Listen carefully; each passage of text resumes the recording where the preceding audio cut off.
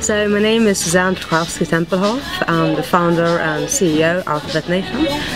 I started BitNation in July 2014, about mid-July I think, and that was after I had been thinking about it and writing about it for about a decade.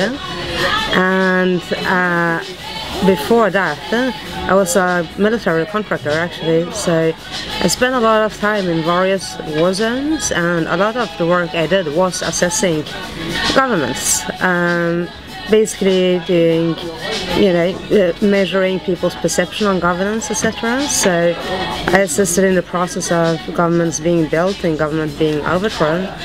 So I saw all aspects of governance, really, the good ones, the bad ones, and all the shades in between. And I got a pretty good understanding of what people expect from a government and what a government is supposed to provide and how to do it. Then I became an anarchist and I quit the work as a contractor. And I got a book deal to write a book called The Googlement, the DIY manual to start your own nation and changing the world, which obviously is what BitNation is, with another name. So I was writing on that for about 2 years. In fact, I still am writing on it. And in the process of doing that, I traveled all around the world. I visited groups that were working with deep zones, startup cities, seasteads, obviously lots of crypto startups, anarchist communities, all of that, and I got a pretty broad understanding for it. And then when I started to better understand the blockchain technology, how that could be used as a decentralized public ledger and all the TO protocols that were already built on top of it and actually already functional, I suddenly realized that it would be a lot easier to start a virtual nation providing real governance services than I had previously thought. So I just decided to start it, instead of writing about it. I write about it after the fact instead. And so BitNation became the world's first virtual nation competing heads-on with the nation state through providing the same services, governance services, but in a decentralized, voluntary and borderless fashion, which is also, apart from that, also much more time and cost efficient for its customers. Okay, so I grew up in Sweden. My father was Polish and my mother was French. My father was also a stateless refugee. He was under asylum, so basically he didn't have a passport, which, since he was under asylum, you can still live fairly well in a place like Sweden, but it's tremendously inconvenient and uncomfortable for everyone involved. And, so that just made me question the nation state a whole lot. Like, what are these arbitrary borders, lines drawn in the sand? What are they for? What's the purpose? Why do I have different rights than my father or my brother who all live in the same country? But yet we have different rights, different laws apply to us just because this piece of paper that I happen to have and they don't. There is obviously no good explanation for that. And so, I started thinking of how to replace the government with maybe, competitive, sort of virtual governments that will compete in a non-geographical way. I was thinking initially about it more like global insurance companies that would provide all these services, sort of, I don't know, maybe coupons, through coupons, or to local facilities like local hospitals and whatnot, or local security companies.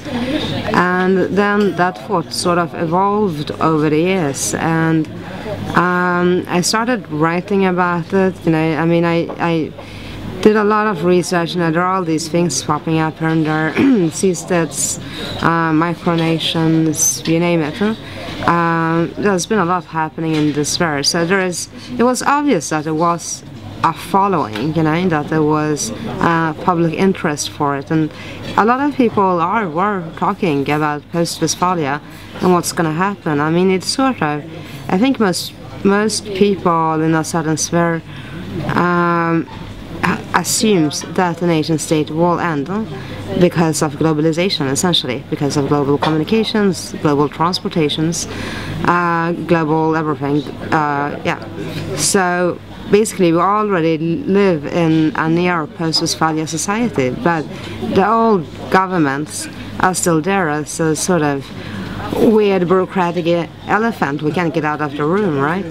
So, and I don't know, I think people are attached to the thought of a government because that's what they are used to, and I think if you don't have governments, it's all going to be chaos. And I don't think so, obviously, but I wanted to show people that they can get all of the same services, but cheaper and better and in a more fair, secure way than they can with the current governments, and that they can get many different governments, or one government, or zero governments, you know, however much they wish and what the sort of government they wish. So imagine if we take a comparison, for instance. Okay, so we're in Sweden right now. Imagine if just because we were in Sweden we could only be on LinkedIn, but we could not be on Facebook or Reddit or Pinterest or whatever. Then imagine someone lives in Russia, and in Russia people are only allowed to use Facebook. So let's say some people are in US, so imagine all 320 million Americans are only allowed to use Reddit, but not any other social media platform. Why would anyone agree to that, right? That sounds absurd when you think about it. That is not how humanity operates. We are international, you know. I communicate on Facebook with people from across the world every single day. You know, I probably have daily interactions through likes and comments from people in over 50 countries every day. I'm also a Facebook addict, you know. So the old model is simply extraordinarily outdated and unfair, unjust in so many ways, and there is no reason to maintain it, and it will disappear regardless. So why not fast forward it? So anyways, so I decided to really start it after I understood the blockchain technology, because then I knew there was a tool to do it fairly cheap and accessible and functional directly. So basically all those things combined, yeah.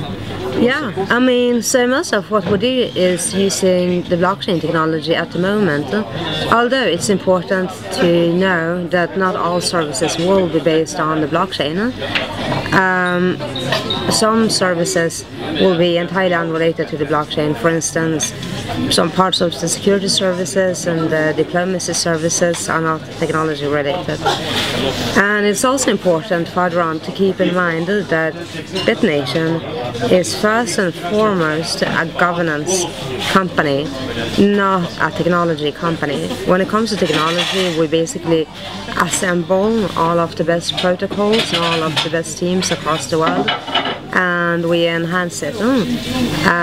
But we write very little original code of our own. Where we radically reinvent is in the governance sphere. So what I meant by that is through using tools that already exist, that are proven to work, we can radically decentralize the world and just make it so that everybody, regardless of where they live, what passport they hold, what preferences they have, what religion, what political stance, if they are communist or capitalist or anything in between, can just live with whatever laws, regulations and governance services they tailor for themselves. Oh, there have been lots. I mean, it's a startup, you know. If it was straightforward, it wouldn't be fun, right? You know, when I started, it's funny, when I started, a lot of people told me like, oh, but aren't you afraid of governments? You know, how they're gonna react to it and this and that. Actually, I mean, curiously, most people I know who works for the government have come forward telling me like, oh, that's actually a brilliant idea, like how can we incorporate it? And the people I have sort of gotten, he strangely are the only ones who have given me problems actually are people who used to work on my team. Like some people try to sabotage BitNation. They attacked the server, they closed down social media channels, they slandered me in the media and BitNation as well. And they bullied or bribed people into leaking and quitting it. And so that was really challenging. It went on for 4 months and it's still ongoing to some degree, you know. I mean, obviously, the saving grace, of course, is that they are so pathetic and whatever. Like people who only knows destruction and sabotage and don't have any original ideas of themselves, just want to, you know, spread bad energy around them. It's, you know, you can only feel sorry for them and laugh at them at some point. So that's it. But it's just annoying to focus on that rather than focus on growth or, you know. So I would say that was by far the biggest challenge. Well, for some people it do feel important. For me personally it doesn't. But for those who are, you know, it's not going to be recognized as an official document, but of course it's time-stamped in a cryptographically secure public ledger. So of course in any sort of court matter, etc., showing that as a record will obviously be better proof than a lot of other things. Like in comparison, people use email to prove stuff, or, you know, people can use a lot of things to prove stuff. So obviously from that aspect it will be a very good tool for people who do want some form of government approval. Also, it's a question of critical mass adoption, right? Just like Bitcoin. If 2 people are using it in their basement, nobody will care. When 2 million, you know, or 20 million are using it, governments have to care, because suddenly it becomes, you know, a part of the society and the economy. So now you see like all the governments trying to rush around Bitcoin, trying to regulate it here and there, you know, which I'm obviously hugely against, and I think it's terrible and wrong, but that's what's happening. So yeah, it's all a question of mass adoption, really. So when I started BitNation, I didn't want to incorporate my government-backed jurisdiction because, you know, we're starting in BitNation to prove to the world that everything that the government do can be done through us on the blockchain. So I wanted to have a organization on the blockchain, and again, the technology is all there, right? There are several platforms available today where you can create so-called crypto tokens, which basically works as a currency in a sense, as a cryptocurrency in a sense that it becomes shareable, tradable assets that you can put on exchanges and so forth. So this XPNX is corporate equity that is on top of the Bitcoin blockchain. It's a meta token on top of it, so it uses the Bitcoin blockchain to trade it. And we have attached dividend payments to the tokens. So everybody who pays into this, when and if we start turning a profit, people will get dividend payments from it. Which is exactly like if you own shares in LLC, for instance, and so forth. I've gotten a fair amount of criticism for not being incorporated, but frankly, if you look historically, generally the people who just do stuff and go their own way, you know, get a lot less trouble than people trying to comply with rules and regulations and get so bogged down by it that they can't actually do anything.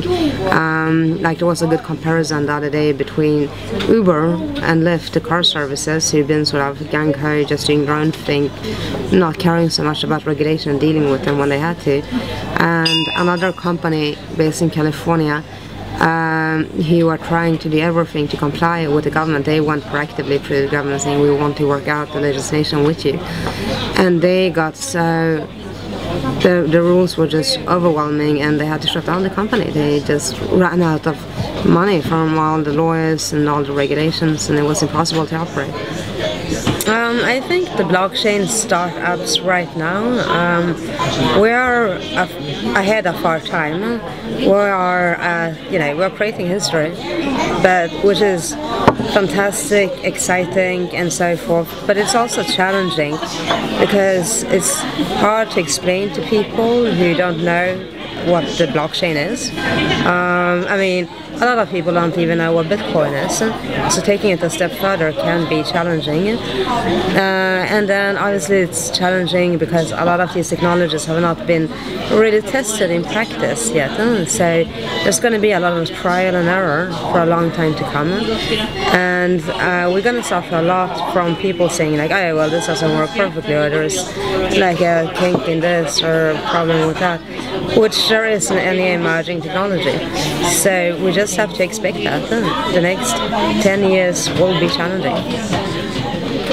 Well, it depends how you define a government, right? We call it a nation, and the reason we call it a nation and not a government and not a state is that the technical definition of a nation is people gathering around either a cultural identity or a religious identity or linguistic identity, etc., which can also mean sort of people are gathering around an identity of wanting to opt out of the nation state, or gathering around an identity of wanting to just have a better technology, right?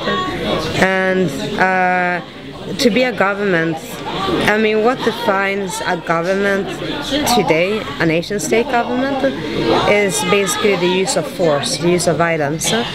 So let's say if you don't pay your taxes, they will come and knock at your door and, you know, eventually maybe throw you into a cage. BitNation does not do that. We do not enforce any services through the threat of violence.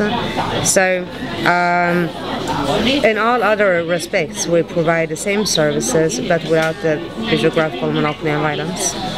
I think that's fantastic. I am a really big fan of that. I haven't used colored coins particularly much. I did use it for land title pilot because from what I've seen of colored coins, they seem pretty good to register non-currency and non-equity type of assets, and it's very simple and straightforward to use, which I really like. And as you mentioned in our conversation before, you don't need, there's no native currency, you don't need to buy a token to use it, which is also lovely. There are many other ones that I like as well. I think Master Coin, now called Omni, have some potential. I think Counterparty it's okay, you know, depending on what you want to do. Doge Party I never used, but it's Doge, so it can't be too bad. You know, at least it's cute, right? And then there is Next that I'm a big fan of, and also Horizon, which we're working very closely with. Well, first of all, I wouldn't use the word currency. Currency means a means of exchange, right? So yeah, okay, you can maybe trade Amazon currency in the same way you can trade loyalty bonds, for instance, or discount bonds or something like that. But then it's because you peg the token to a actual service or product that that company have. So, but you know, for actual currency, obviously Bitcoin is the only one. And I mean, I don't know, I think it's a good idea for like sort of loyalty bonds and that sort of things. I do dislike how like app coins are being used right now, where it's presented as an investment opportunity because it's like a token that's needed in you know, one product or another, and therefore it's presented as an investment opportunity, but in reality it isn't, because it's not attached to dividend payments. And yeah, well, I think, you know, it's really wrong that we are geographical prisoners, you know, when it comes to choices we want to do in life. You know, the two of us live in the same country, and yet we may not have the same religion and want to follow the same rules. Maybe you know, what I know, maybe you are Sharia, you know, and want to follow Sharia law. I mean, maybe you are Muslim and want to follow Sharia law. Maybe I want to follow British common law, you know, and I see absolutely no reason why we shouldn't have that choice, right? Why would this be limited? And beyond that, governments don't have any incentives to compete, because you know, they can't, even if there are elections, it's only once every 4 years. The blocks are generally very similar. The right wing and the left wing is pretty much similar. And even if you do manage to change the government, the ruling party, you still only change like a thin layer at the top of it. All the bureaucrats beneath, you're actually running the government are exactly the same people. They don't change. So it's ridiculous. And even if politicians did have incentive, it will still be a terrible system. I mean, democracy is horrible. Democracy is a scam. It's mob rule. Why should my rights be taken away from me just because I happen to be outnumbered? There's absolutely no reason for that. Absolutely. Yeah, so we have an ID and reputation system. And the reputation system will take a little bit more time to build out. Right now it's just very basic. So basically our ID system is based on the use of PGP keys. So basically people have to sign every single transactions, you know, and every document, etc., using their keys, which guarantees that the person is the person he claims to be. And we also have verification systems that are based on social media. So people need to import their social media accounts and like retweet, for instance, this is my Keybase.io, you know, come and support me type of thing, or BitNation ID in this case. And yeah, so that's pretty much it. They can use it for any transactions, you know, to sign any transactions. They have to use it, in fact. And people also need to have multiple identities and also anonymous identities. Because, for instance, if you're living in a place like Iran and you're homosexual, for instance, and you will go to jail if that comes out, you still need a secret or multiple identities to do the transactions you need to do with people in your community. So that is very important to us. That's something we will be looking a lot into the future. Yeah, BitNation will lead to anarchy. Anarchy in the sense that it will make the monopolies on violence, the current nation-state governments, entirely irrelevant. So yeah, it won't lead to statelessness. You know, I don't want a world without governments. I think people need and want governance services. I want a world of competing governments, you know, hundreds or thousands or millions or even billions of competing governments. Everybody who wants to have a government, to start their own government, should be able to do so. Diplomacy and physical security will be hard to do on the blockchain. I think physical security is sort of self-explanatory. You know, the blockchain doesn't fight. Although maybe when we can have artificial intelligence that can be run on the blockchain, that may change. And the technology is developing really fast, so who knows, right? When it comes to diplomacy, you know, again, the blockchain can go and negotiate with a government official to get someone out of jail if it's needed. So that have to be humans to do that, obviously. But the blockchain have a role there too, because it identifies people, and people are held accountable and incentivized to behave well through the reputation system. So that goes as well for instance, our ambassadors and so forth in our worldwide network. Yeah, I mean, the BitNation system is a decentralized P2P client that everybody owns a copy of, right? If you choose to download the desktop client, that is. So, and in that, all the communication is encrypted, of course. So you can send messages to whoever that are, you know, encrypted and so forth. And yeah, also when you enter anything on the blockchain, you can choose to just enter a hash that, and only you have a copy of the document, and that's fine. You don't need to actually enter I mean, the whole too much information that you don't feel comfortable with entering.